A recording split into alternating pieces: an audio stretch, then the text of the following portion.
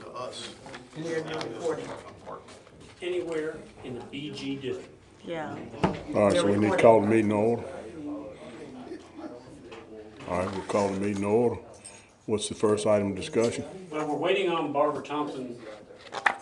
We're gonna wait on Barbara Thompson for the actual public hearing, and we have a request tonight from Mr. Jang, owner of 218 South Main Street, which is known as the Pearl Restaurant. And their request is for a conditional use permit to permit apartments on the second floor of their building, okay? Well, but I have something else that I would like for you guys to consider, and I make it stoned, sure enough, and I don't mean the good kind of stoned, I mean the bad kind of stoned. I get regularly requests for people to put manufactured homes in town, okay? We get them constantly, okay? Manufactured homes are, as everybody knows, a single wide manufactured home and a double wide manufactured home. Single wide, double wide, and then we have modular homes, which are treated exactly the same as a stick-built home. They may look like a manufactured home, but they have different construction standards, okay? Instead of using with the Boca Code construction for a double wide, it is the same Boca Code construction standard for stick-built. And I think Larry went through this some time ago with Lee Scott's parents that were building a home over there on North Center Street, and it was a modular, wasn't a manufactured home, so it is permissible in really any zoning district, okay? The same as a stick-built house, okay? But I'm getting consistent requests for double wides, okay? Double wide manufactured home is the proper term. They're not being requested in Epping and Forest, obviously, okay? But they are being requested in some of our low and moderate income neighborhoods, okay? And the question is to you guys, right now in the R2 district, it is not permissible to put a manufactured home of any kind in the R2, okay? Which encompasses 4th Street, 5th Street, 6th Street area of town. It encompasses, it's probably 60% of the town is R2. And it is on Jackson Street and Willard Street, close where Mr. Tucker lives, Taylor Bottom, over near ViewMac, that area is all R2. And I don't know if everywhere is appropriate, and I don't think every request is right. But I would like at least the planning commission to put some thought into, do we want to allow double wide manufactured homes as a conditional use, okay? And do we want to create any kind of new zoning districts to permit it? Here's the rub. How do you say it's appropriate on 4th, or not appropriate on 4th Street and it's appropriate on Taylor Street?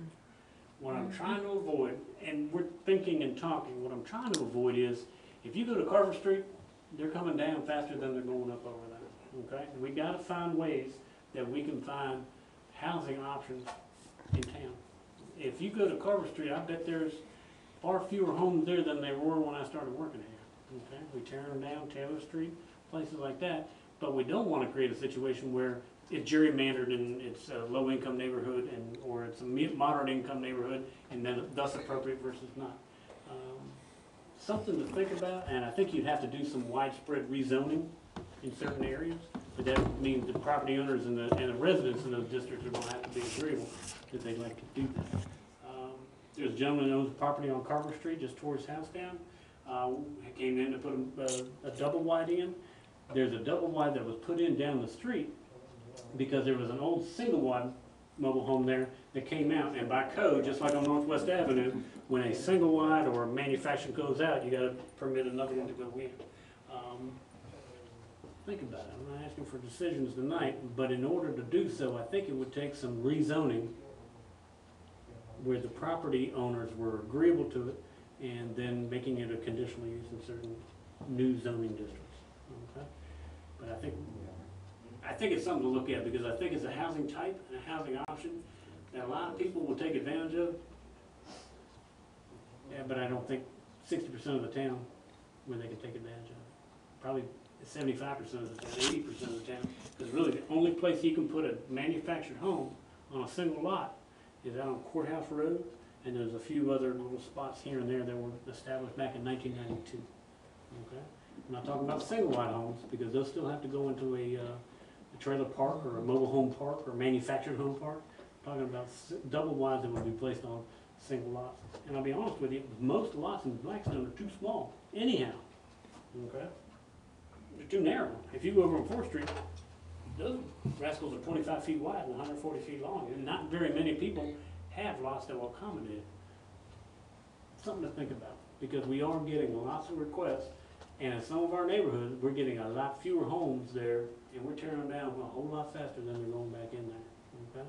And I think some of it may be because people can't afford either the cost of a modular home or the terms that are required with a modular home. If the bank is requiring 20% down and all those kinds of things, those closing costs are making it tough for folks to put single-family homes. And something to think about, something to put in your crawl, and How many requests are you getting? We a talking couple of one months. a month or? A couple of months, yeah. Couple of months. In fact, we had one up on Center Street, young man, and he ended up buying a lot out on Courthouse Road, and putting a double line on it. If he said he had a contract to buy it. Twice a month, I would say, would be a reasonable representation. That being said, we can go to the agenda if you'd like. Okay. Okay. We have a public hearing, is that what's in order here? There is a public hearing for a conditional use request. Get up and I will read to you the information. Attempt to pronounce it correctly. Liji Yang, is that correct? Okay. Mr. Yang is the owner of the 218 South Main Street, which we all know is the Pearl Restaurant. There's construction ongoing on the property now, where a roof is being replaced and some other improvements. The request that is before you is for one apartment to be put on the second floor of the property. And that is required to have a conditional use permit that would be ultimately approved or denied by the town council, and you guys can make a recommendation on that request. There are room for 2 parking spaces on site, so I don't think we have nearly the parking question, and it's far fewer units than I was expecting. So 1 apartment unit, and how many bedrooms?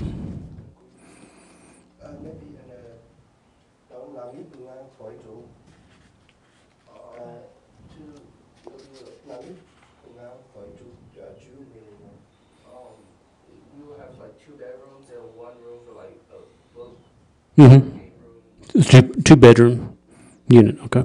And that is the request. It is before you, and it's been properly advertised, and is open for public hearing, if anybody would like to comment. Is anybody that wants to comment on this application for rezoning of this conditional use permit to put an apartment at this location at 218 South Main Street? You said 2 bedrooms, so how many people will be able to occupy the bedrooms? Like 2 couples, 1 couple per room? I think that would be dictated by building code. I don't know the actual answer to that, if it has to be family members or not. I don't think our zoning ordinance goes into that kind of detail, but I would have to find out from the building official how many could actually stay. Not 5 or 6 people in 1 room? No, I think that would be a violation. Okay. Just 2? Okay.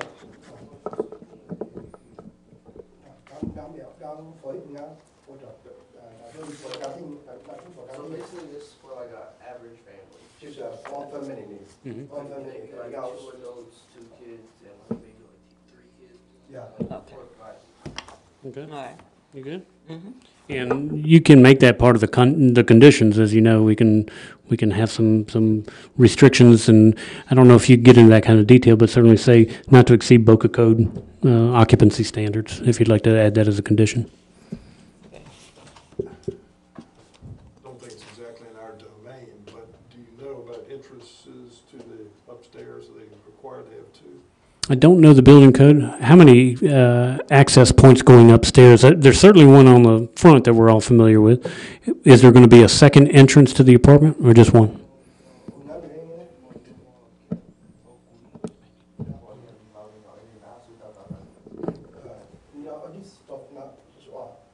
Just one? Again, the building official is going to have to dictate how many entrances. If it needs a second entrance, they may be required to put a second entrance in there, but Required to either have a second entrance or a fire escape. yeah, I don't know the correct answer, but the acquisition of a permit, and again, your conditions can be compliant with Boca Code standards. Yeah.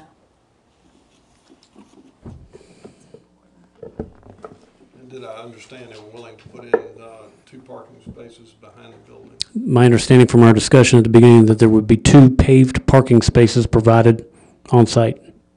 That's correct. Which, as we know from our previous meeting, is 2 per unit. So it is compliant with the parking, just irregardless of a number of bedrooms, 2 spaces are required per unit. All right.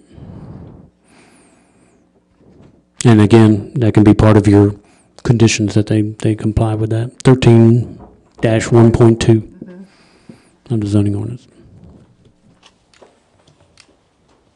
Is there any other discussion?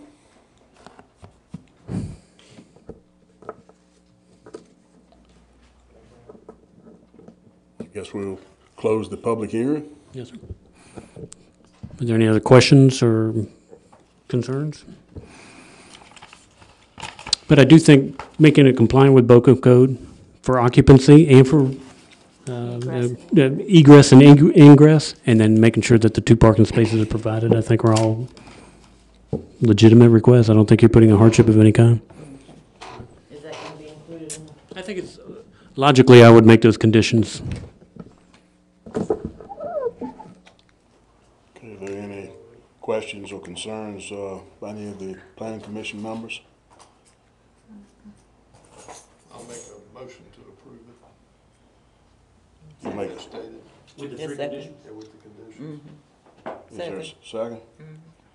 Okay, Tommy's made the motion, Barbara seconded. All those in favor of this motion signify by saying aye. Aye. Those opposed by like sign. Motion's carried. I have nothing else. Planning Commission. Okay. Any other discussion to come before the planning commission tonight?